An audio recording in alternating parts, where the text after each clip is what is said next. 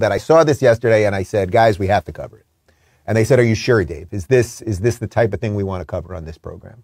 And I said, we have to cover this. This is important. This is vital. People need to know about this. And we have to talk about it so that it doesn't happen again. Here's a tweet from the New York Post. Arnold Schwarzenegger deliberately farted in my face, actress claims. The woman being pictured there, by the way, I'm told is only 23 years old, but that's what happened to her after Schwarzenegger farted in her face. We've got some more information from USA Today on exactly what happened there. This is very important stuff, people.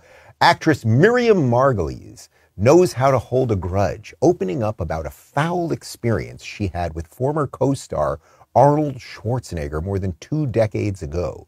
During an appearance on the I've Got News for You podcast Monday, Margolyes was asked by host Andrew Bucklow if there were any celebrity co-stars she didn't enjoy working with over the course of her nearly 60-year career.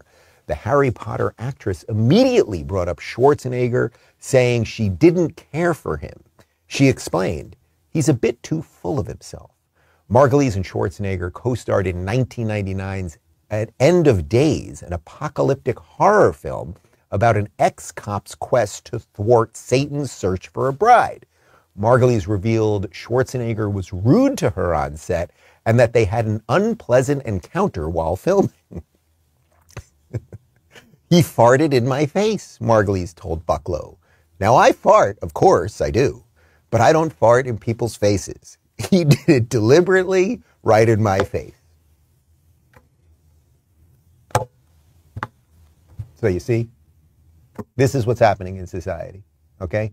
And I think we can link this directly to the progressives because, you know, Arnold Schwarzenegger was a Republican governor in California, and now he's pretty much a Democrat. And so, you know, you just start farting on people's faces. I don't know exactly why we did that story. I just felt people needed to know. People needed to know. Because you know what it is? I guess it's the metaphor. The left has been farting in all of our faces, and we have accepted it. But that's it, people. We are not going to let them fart in our face anymore.